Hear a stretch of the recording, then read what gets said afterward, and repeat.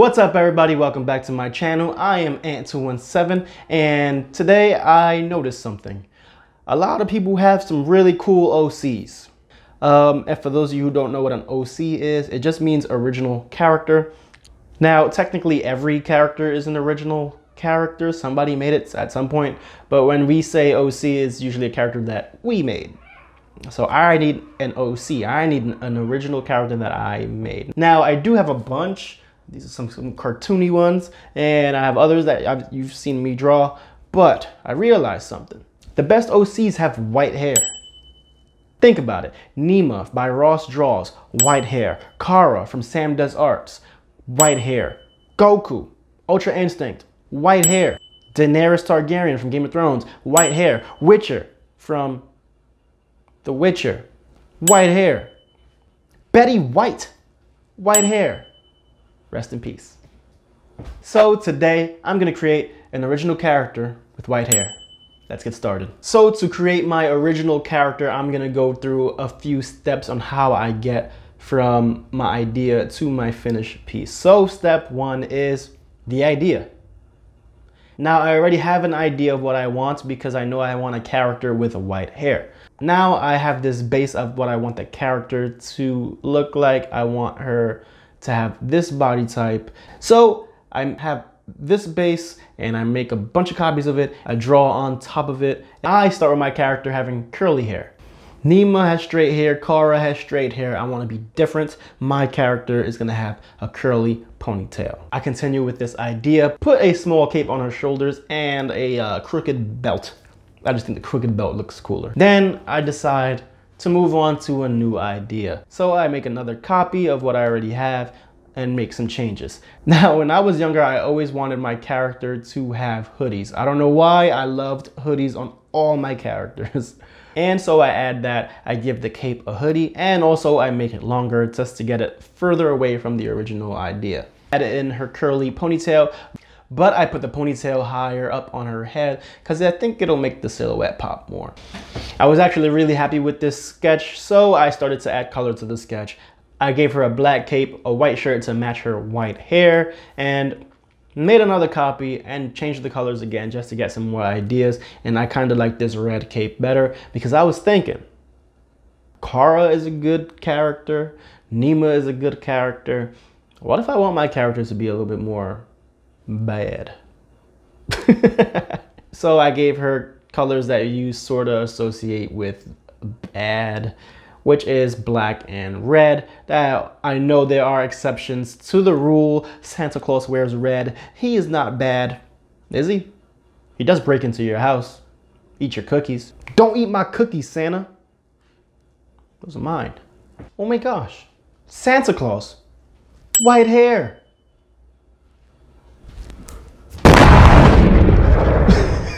So this is what I have for step one, the ideas. I just used 3 of these sketches. Usually I would do more, but I'm kind of happy with the way these came out. And I add color to the first one just to give it its fair shot. But ultimately, I move on to step 2. Step 2 is a refined sketch. I know we just did a sketch in step 1, but it's messy. Some of the details aren't fleshed out, so we're gonna try to get some more details in there and make a better sketch. So using my first 3 sketches as reference, I start to recreate the character in a more detailed, refined sketch.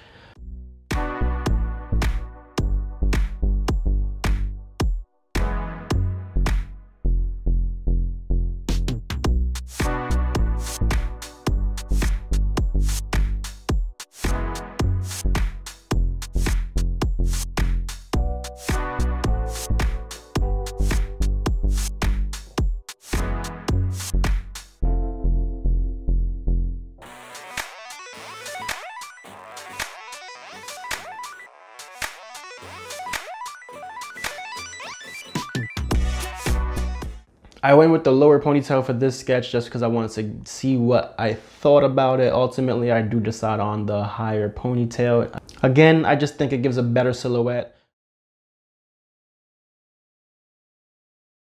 The color I end up choosing for the refined sketch is the red cape because that's the one I preferred, and I want her to look a little bit more bad. So I continue with this sketch. I do add a little bit of rendering. You don't have to do rendering for the refined sketch, but I do suggest you do it because it just helps the refined sketch pop. It gets your ideas out and it looks awesome.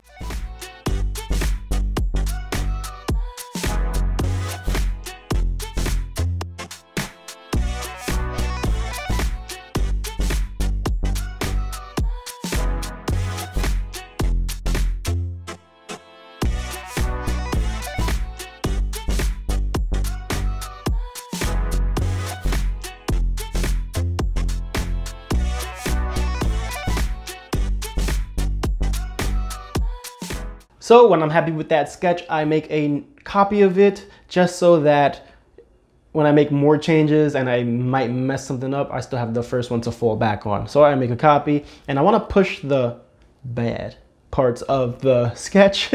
So I give her a scar on her lip, kind of like the Joker, and I push the shadows on her face just to make her look a little bit more evil. I do add a Nima dot on her forehead, but mine is hollow, so it's different, and I'm not sure if I'm gonna keep that. I just thought it would be fun to have that little nod to Nima. But that was step 2. These are my refined sketches. I love the way they came out. I think this character is coming along smoothly. I think she looks awesome already, but it's time to move on to step 3, final image. So to start with the refined image, I once again start sketching. Yes, I know I've been sketching a lot this video, but you need a good foundation to get a good final image. So I use the 2 previous steps as references to continue on this character journey. One thing I decided to keep was the scar on the lip, because I want to push her bad side. I'll stop that now. I wanted to push that, so I kept the scar.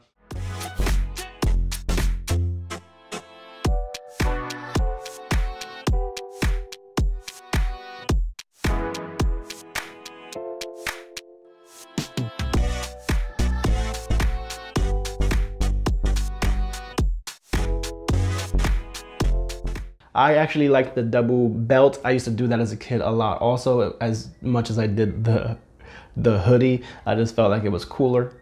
I never see people in real life wear double belts. Maybe it's not that cool.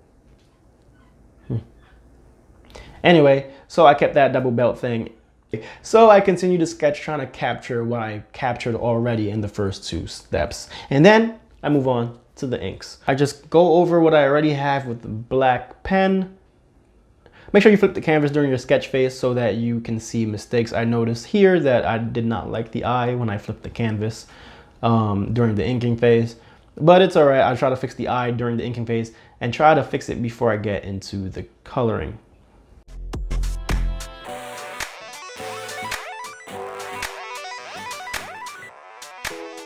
Now, here is a quick tip for the people that use Clip Studio. I'm sorry for everybody else, but this tip is just for Clip Studio users. Now, Clip Studio has this amazing feature that it automatically colors your image on its own. You don't have to do anything. It is awesome. So if you don't know what colors you want to use for your drawing or for your character, for whatever it is, set it to a reference layer by right-clicking the layer thumbnail, then go to set as reference layer. Then you go to edit, colorize, and then it colors it for you. So if you don't know what colors to use, it'll do it for you. It's a good starting point. You can use what they suggest or not. It does not matter. You can change things or you can keep it. Now, if you know what colors you want to use, you can set the inks to a reference layer again, make a new layer and color in. Doesn't have to be neat. Use a little color for the parts you know you want to be that color, like I'm doing here, and then go back to edit, colorize, and instead of just pressing the colorize button, use colorize with hint image, and it'll use the colors you put in those sections to color your image. Now you can get better detail by adding some rendering, and sometimes you can get something truly amazing that you don't even have to continue coloring. But again, it can just be a good starting point. I did this because I feel like I can see more mistakes when I have a fully colored image. So I did this really quick just to see if I can find mistakes when I flip the canvas, which I did. I don't use that colorization to color my image. I actually color it myself, but you can use it. You don't have to do what you want. Another thing I noticed when I flipped the canvas is that I don't like the anatomy too much. I should have drawn the anatomy and then put the cape over her. Instead, I just drew the cape and I imagined where the shoulders would be. I should have drawn the shoulders in the sketch and then put the cape over it just so it looks more real.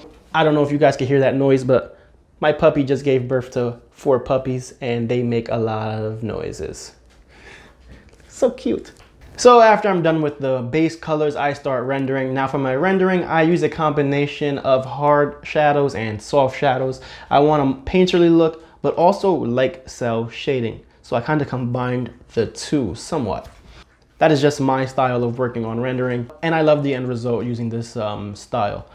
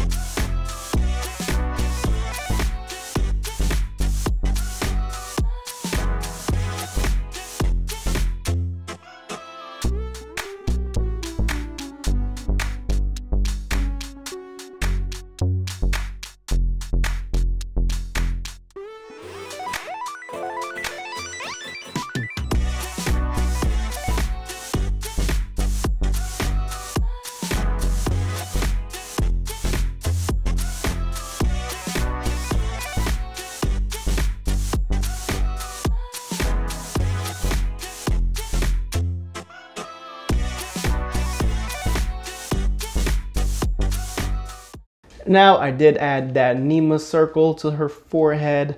Not sure if I'm gonna keep it. What do you guys think? Before, after? Before, after? With it, without? I don't know. I did add tattoos to her face. I don't actually keep it. I didn't really like that, but you know, you try things out. And then I add an elemental fiery companion for her to talk to because she ain't got no friends. Because she's bad. Anyway, so here is my final render of Hasira. And you know what? Here it is with the elemental and the Nima circle. I love the way she came out. I'm not sure which one I like more, so that's why I showed you both. But comment down below, let me know which one you like more. Let me know if you guys have your own white-haired OCs. I want to know about your OCs. Let me know. Tell me. Tell me. I'm awesome. Thanks for watching.